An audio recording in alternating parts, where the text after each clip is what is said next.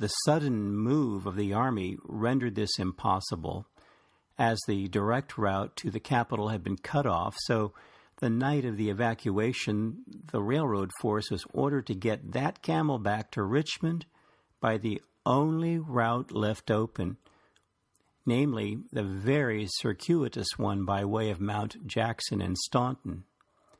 Accordingly, the 199, which had already cost so much time and trouble, was put on the tracks of the Manassas Gap Railroad and taken to Mount Jackson, a distance of 25 miles, and thence by team over the pike, a matter of 70 miles more, to Staunton, where it was again placed on the rails, this time those of the Virginia Central, and hauled to Richmond. The trip occupied about 4 days, and the movement was the most hurried and exciting of the series. Many bridges had to be strengthened en route, and in crossing some of them, it was found necessary to substitute a block and fall for the horses.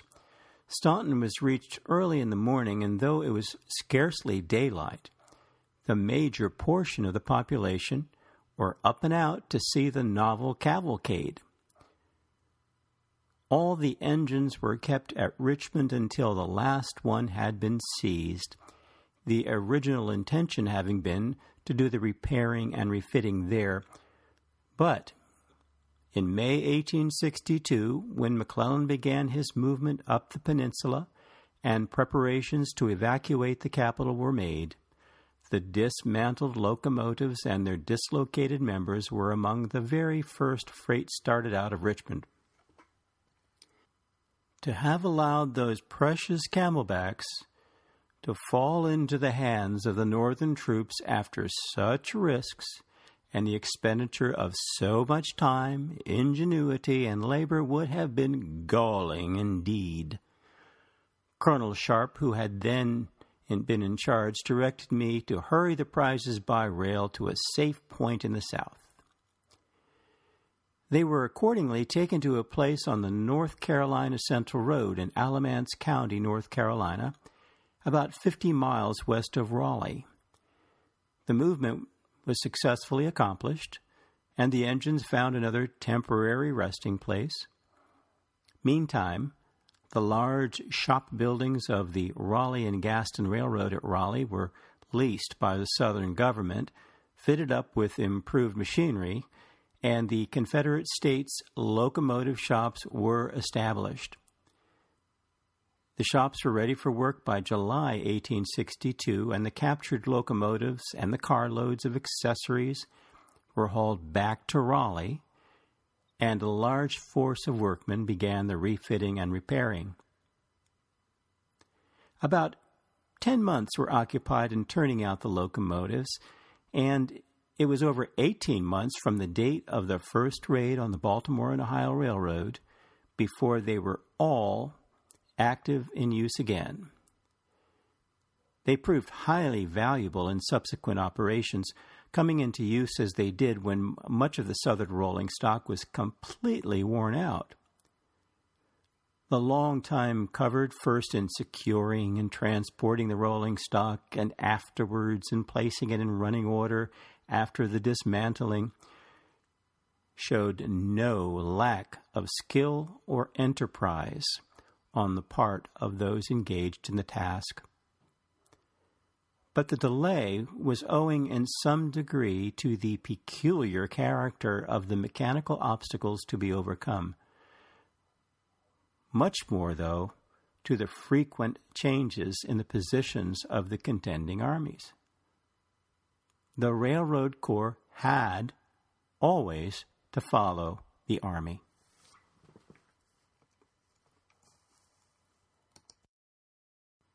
The operations were not confined to the carrying off of engines and cars. The best portion of the equipment of the Raleigh shops, including lathes, planers, drill presses, and last but not least a turntable, were all conveyed to Raleigh in cars by way of the pike and railroads from the Baltimore and Ohio roundhouse at Martinsburg.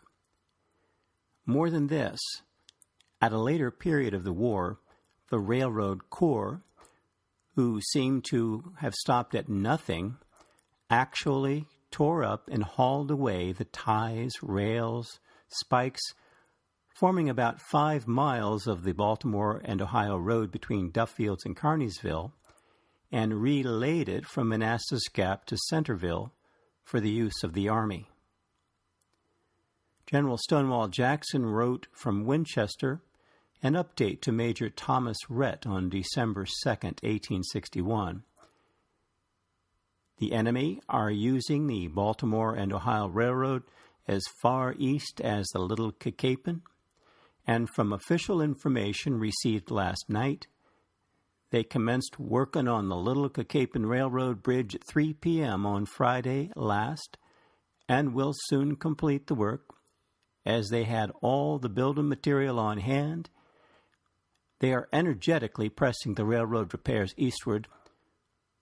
With but comparative little exception, both tracks have been, by our government, taken up from the Furnace Hill near Harper's Ferry to Martinsburg, and about 7.5 miles of one of the tracks has also been removed west of Martinsburg. One track is as yet preserved for the purpose of hauling away the other to the vicinity of Martinsburg. Captain Sharp, Assistant Quartermaster, has repaired a locomotive for the purpose of removing the track more rapidly, and today I expect it to commence running, and Captain Sharp expects to be able with it to remove 1 mile per day of the single track. I have made a detail of 50 men from the militia for the purpose of expediting the work as rapidly as possible. Respectfully, your obedient servant, T.J. Jackson. J.L. Sullivan of the B&O told Union General George McClellan pretty much the same thing, but with more detail in a letter September 7, 1861.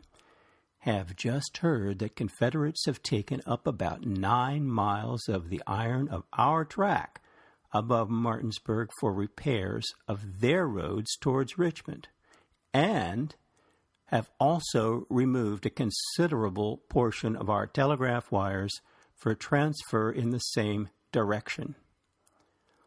All this is in addition to 5 locomotives and some $40,000 worth of valuable machinist tools and materials for railroad repairs, etc., lately taken from our Martinsburg shops, and of which they stated they were greatly in need at the South.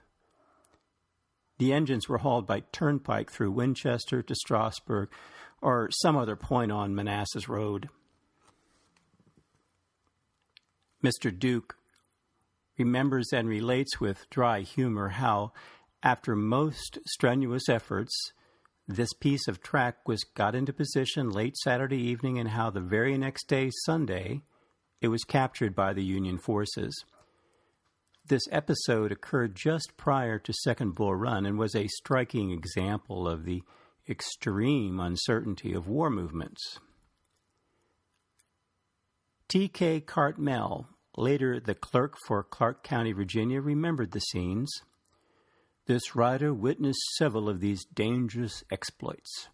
The rails were rapidly torn up, cross ties piled in heaps, and great fires made. On these, the rails were thrown, and soon misshapen and useless iron rails were tumbling around. Then the troopers would jump into their saddles again and move rapidly to another point and await the arrival of the long freights, so rich with the things soldiers needed. And in the rear of this train, and at a safe point, more track would be torn up. And the raiders waited for the big freight to hurry back from the scene the rebels had so lately made for them. On their backward movement, they would run into the break last made, and while the train men were in confusion, the cavalry boys dashed up with yells and pistol firing that demoralized the B&O crew. But the B&O crew was equal to the emergency, and with the aid of the government soon got their road bed in shape. but too late to deliver reinforcements.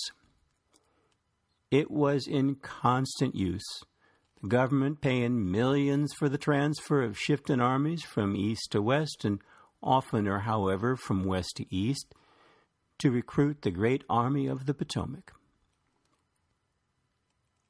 Then Colonel Sharp, who had been promoted from captain and eventually to colonel during the war, was not many years after the war made master of transportation of the Baltimore and Ohio Road and filled that important position for a number of years under President John W. Garrett, who was at the head of the road during the war and who was able to appreciate enterprise and ability, even when for a season directed against his own interests.